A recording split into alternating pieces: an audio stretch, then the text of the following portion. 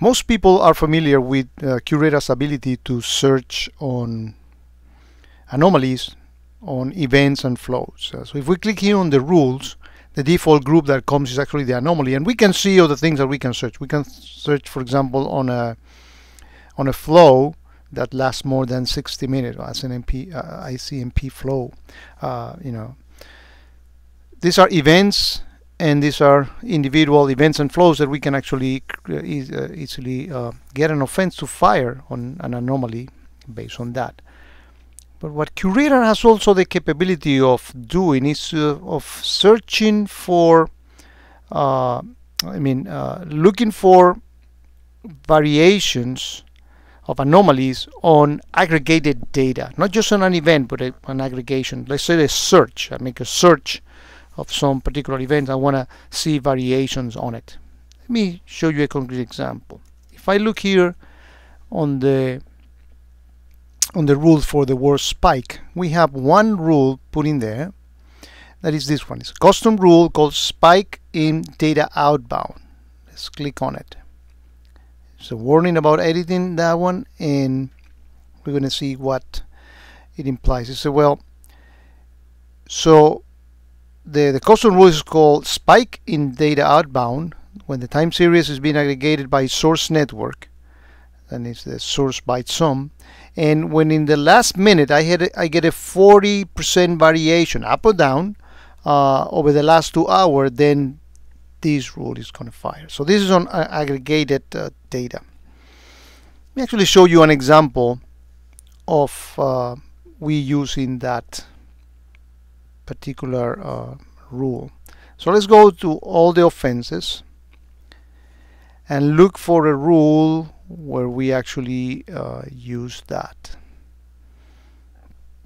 This one, spike in data outbound. So if we take a look at it, we can actually even display the actual rule.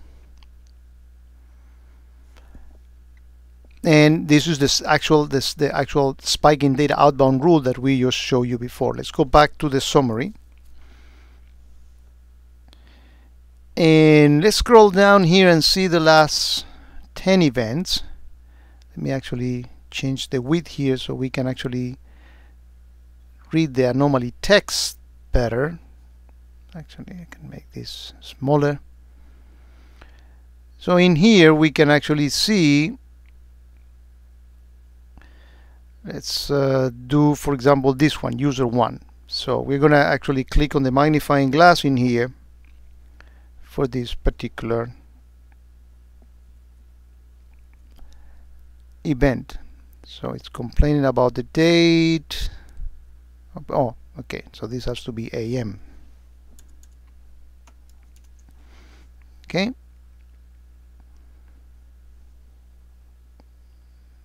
So we can actually perform a search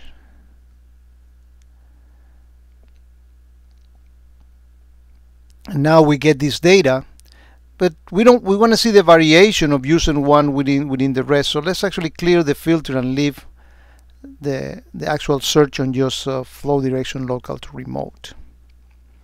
So, and here we are. So what we can do now is actually, well, let me actually go back to the search and edit the search again and make a search for the last, let me make this bigger, let me make that 30 minutes. And perform the search to make sure I capture those particular events. And in here I'm going to modify the actual graphics as we've done many times before. And for looking at these variations, the pipe is not good, time series is better. And we are searching on source byte. This is data actually going out. And in here we can actually see that there is a spike on users 1. Well, let's actually make this search a little larger. Let's say it's in the last hour.